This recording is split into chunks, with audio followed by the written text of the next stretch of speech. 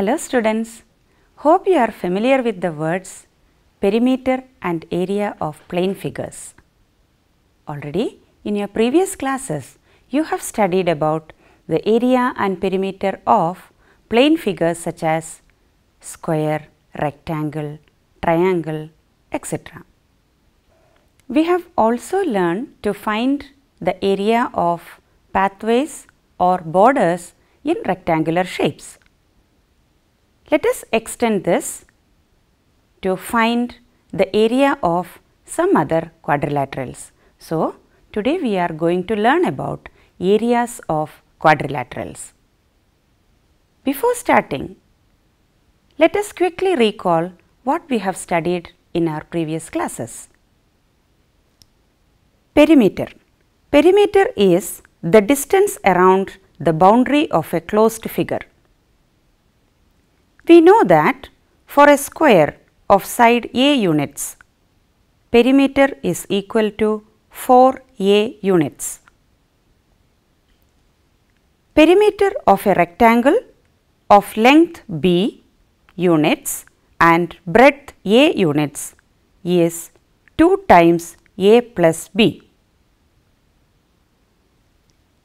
From these examples, we can say that the perimeter of any polygon can be obtained by adding all the sides. That is, perimeter of a polygon is equal to sum of all the sides. Now, let us see what area is. Area is the region covered by a closed figure. Area of a square of side A units is equal to side into side, which is equal to A into A square units.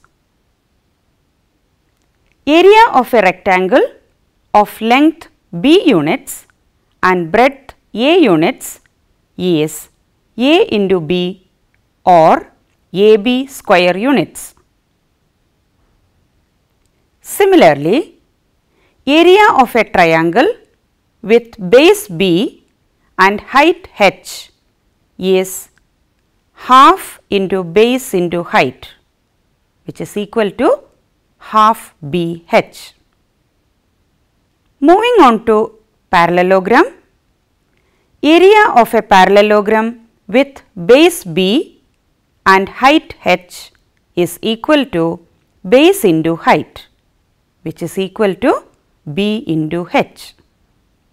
Finally, area of a circle is pi r square, where r is the radius of the circle. Today, let us try to find out the area of some more shapes.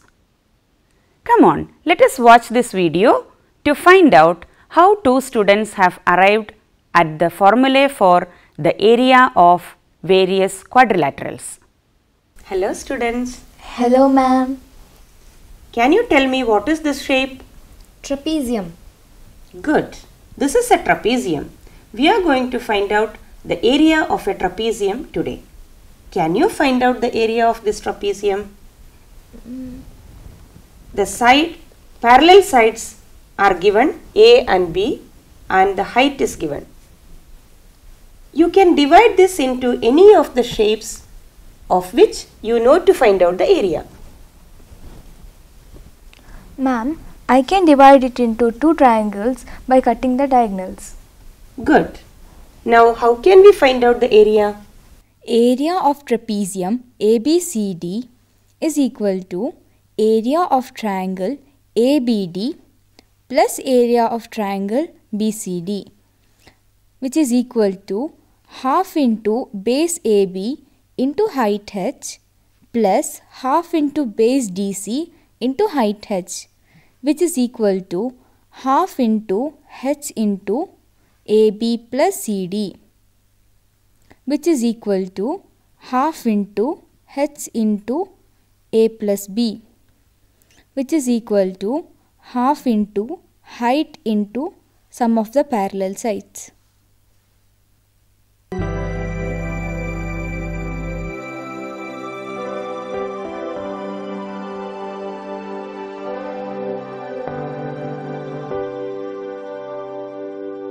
So, the area of a trapezium is half into height into sum of the parallel sides. Now, could you also find out the area of trapezium? Yes, ma'am. I got the same formula but in a different way. Good. Same formula in a different way? Quite interesting. Can you explain how you got the same formula in a different way? Yes, ma'am. I marked the midpoint of side BC as x. That is, BX is equal to XC. Then join AX and cut it through AX. I marked this point as A dash. Attach this piece with XB coinciding XC.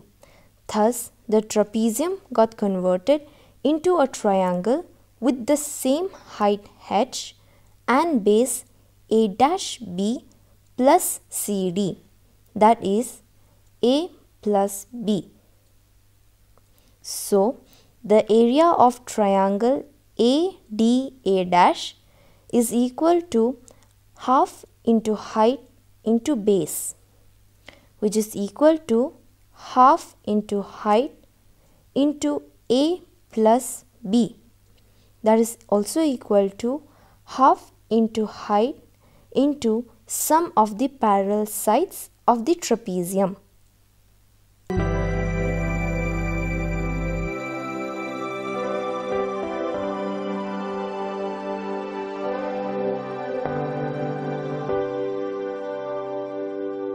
So, you too have got the area of a trapezium as half into height into sum of the parallel sides.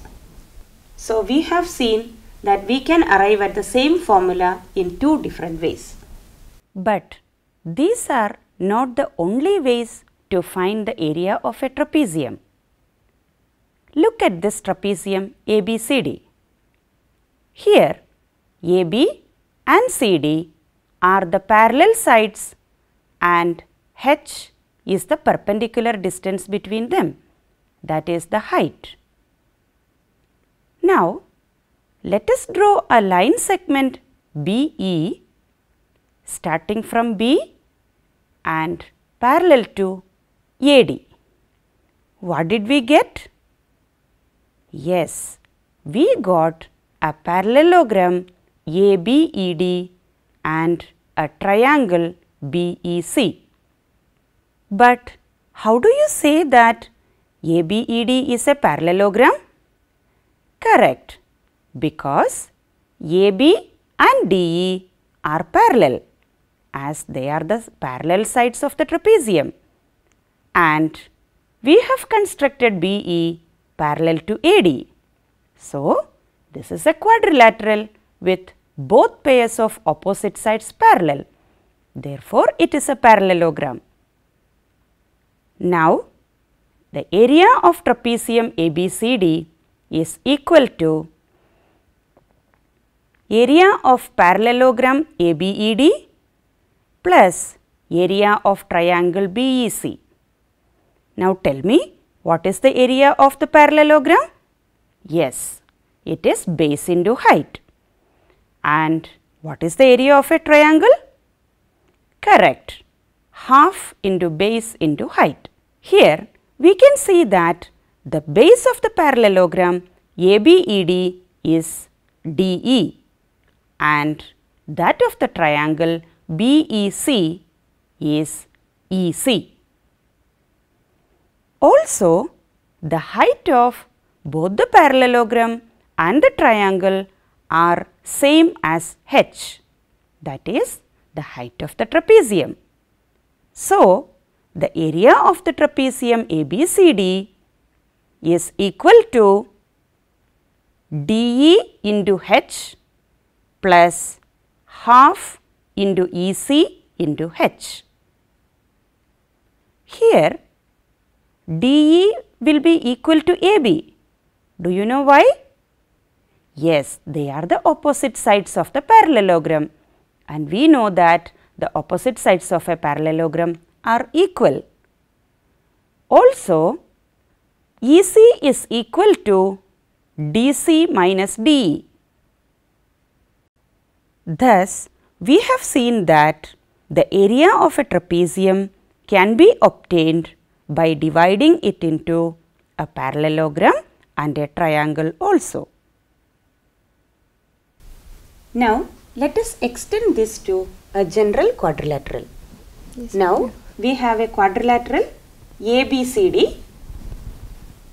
We can divide this quadrilateral ABCD into two triangles by drawing a diagonal.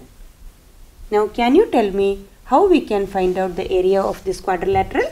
Yes, ma'am. Area of quadrilateral ABCD is equal to area of triangle ABD plus area of triangle BCD. To find the area, we need to draw a perpendicular to the base from the opposite vertex, that is AP and CQ are the heights of the triangle ABD and BCD respectively. So, the area of quadrilateral ABCD is equal to half into BD into AP plus half into BD into CQ, which is equal to half into BD into AP plus CQ, which is equal to half into diagonal into H1 plus H2, where H1 and H2 are the heights drawn to the diagonal. Good. So, you have got the area of the quadrilateral as half into diagonal into height 1 plus height 2. In the same way, can we find the area of this rhombus ABCD? We can divide the rhombus ABCD into triangles by cutting it along the diagonal BD. The diagonals of the rhombus are perpendicular to each other. So the height of the triangle ABD is equal to AO and the height of the triangle BCD is CO. Area of rhombus ABCD is equal to area of triangle ABD plus area of triangle BCD, which is equal to half into BD into AO plus half into BD into CO, which is equal to half into BD into AO plus CO, which is equal to half into BD into AC. Here, you might have noticed that the diagonals of the rhombus are also the heights of the triangles.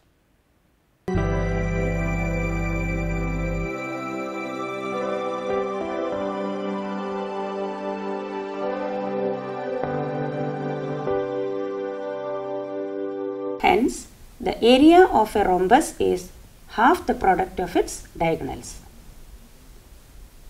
In this way, we can find the area of any polygon by dividing it into triangles. This method is called triangulation method. Thank you, children. Thank you, ma'am. Hope you are clear about how to find the area of various quadrilaterals. Now, let us solve some problems based on these formulae. Are you ready? Let's start. Example 1. The area of a trapezium shaped field is 480 square meter. The distance between the two parallel sides is 15 meter and one of the parallel side is 20 meter. Find the other parallel side. Solution. Let us draw a rough figure. Here is the rough figure. One of the parallel sides of the trapezium is given as 20 meter. Let it be A. A is equal to 20 meter. Let the other parallel side be B, which we need to find out. The height h is equal to 15 meter. Also, the area of the trapezium is given as 480 meter square. We know that area of a trapezium is equal to half into height into a plus b. Substituting the given values, we will get 480 is equal to half into 15 into 20 plus b, which is equal to 480 into 2 divided by 15 equal to 20 plus b, or 64 is equal to 20 plus b. Hence, b is equal to 64 minus 20, which is equal to 44 meter. So, the other parallel side of the trapezium is 44 meter. Completed? Here is another example for you. Example 2. Find the area of quadrilateral PQRS shown in the figure. Did you observe what is given? Yes. One of the diagonal is given as 5.5 centimeter.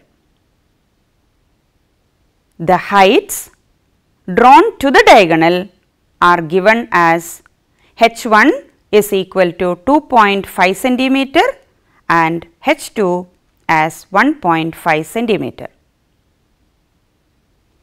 Area of quadrilateral PQRS is equal to half into diagonal into h1 plus h2.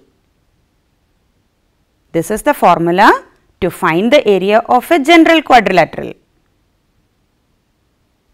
which is equal to half into 5.5 into 2.5 plus 1.5, which is equal to half into 5.5 into 4, which is equal to 11 centimeter square. Moving on to a rhombus, here is an example for you. Example 3. Find the area of a rhombus whose diagonals are of length 10 centimeter and 8.2 centimeter. Solution. It is given that the diagonals D1 is equal to 10 centimeter and D2 is equal to 8.2 centimeter. And we know that area of the rhombus is equal to half into D1 into D2, which is equal to half into 10 into 8.2, which is equal to 41 centimeter square. Hope you are clear about finding the areas of quadrilaterals. Let us try to find the area of another polygon where we do not have any formula as such, but we can divide the polygon into shapes for which we have the formula. Let us try to do this. Example 4. There is a hexagon MNOPQR of side 5 centimeter. Now, you need to find out the area of this particular hexagon. Also, the distance from N to Q is given as 11 centimeter and the distance from R to P is given as 8 centimeter. Now, two students, Aman and Rithima, are trying to find the area of this hexagon in their own way. Let us see how did they arrive at the area in two different ways. Solution. Aman's method. Aman divided the given hexagon as shown in the figure. Since it is a hexagon, NQ divides it into two trapeziums, and if you do a paper folding activity, you will see that they are two congruent trapeziums. MNQR and ONQP are the trapeziums formed by dividing the given hexagon through NQ. Here MR and NQ are the parallel sides of the trapezium MNQR. Also, it is given that MR is equal to 5 centimeter and NQ is equal to 11 centimeter. Since RP is equal to 8 centimeter, the height of the trapezium RS will be equal to half of RP, which is equal to 4 centimeter.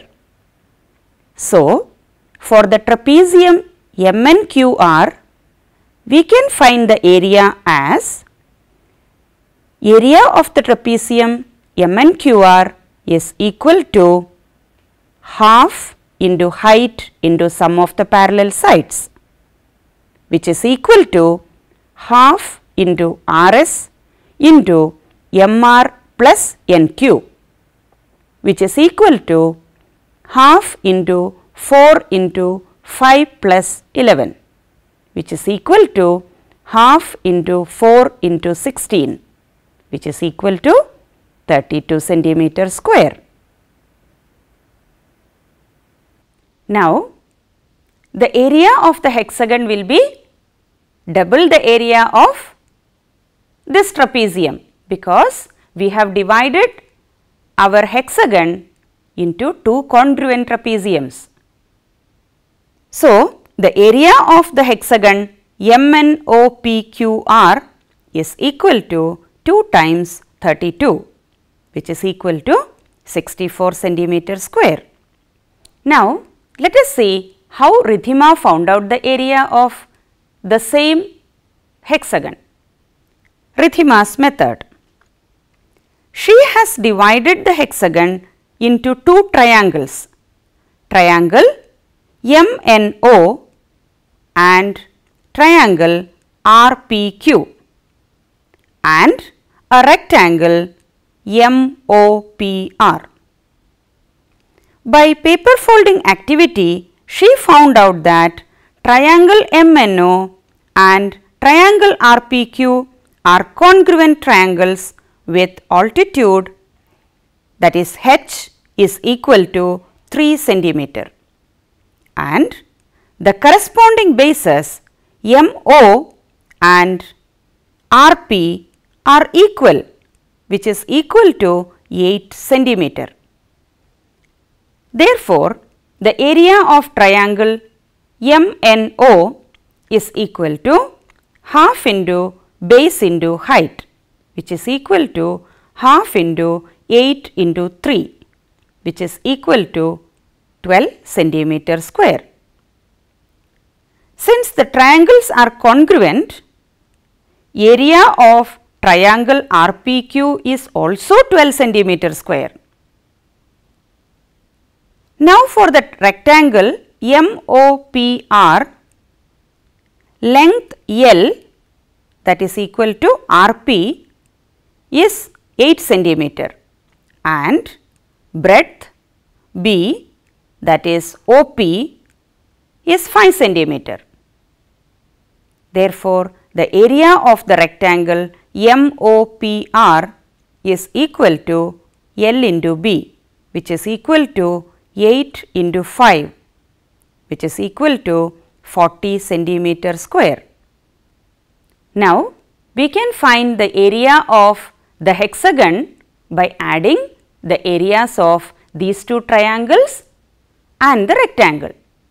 Let us see what is the total area. area of the hexagon is equal to area of triangle MNO plus area of triangle RPQ plus area of rectangle MOPR, which is equal to 12 plus 12 plus 40, that is 64 centimeter square.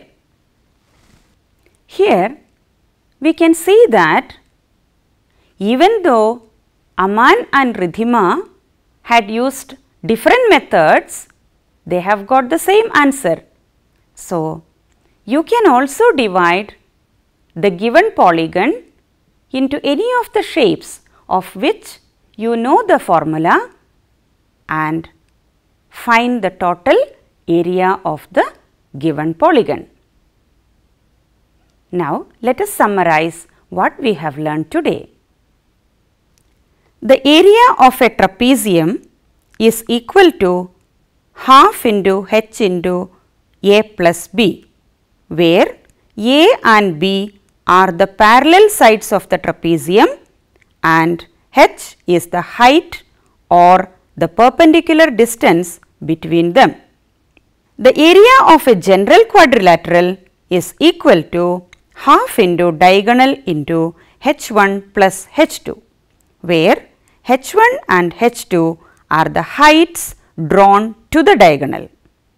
The area of a rhombus is equal to half into d1 into d2, where d1 and d2 are the diagonals. Also, we have arrived at these formulae by triangulation method, which can be used to find the area of any polygon.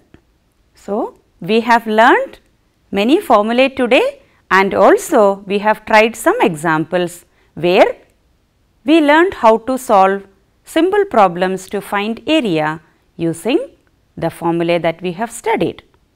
Here are some more problems which you have to try out on your own. Solve. The shape of the top surface of a table is a trapezium. Find its area if its parallel sides are 1 meter and 1.2 meter and perpendicular distance between them is 0.8 meter. Second one, the diagonals of a rhombus are 7.5 centimeter and 12 centimeter. Find its area. So, I hope now you are confident of solving problems related to area of quadrilaterals. Keep exploring new methods, different ways to solve the same problems. Thank you and have a great day.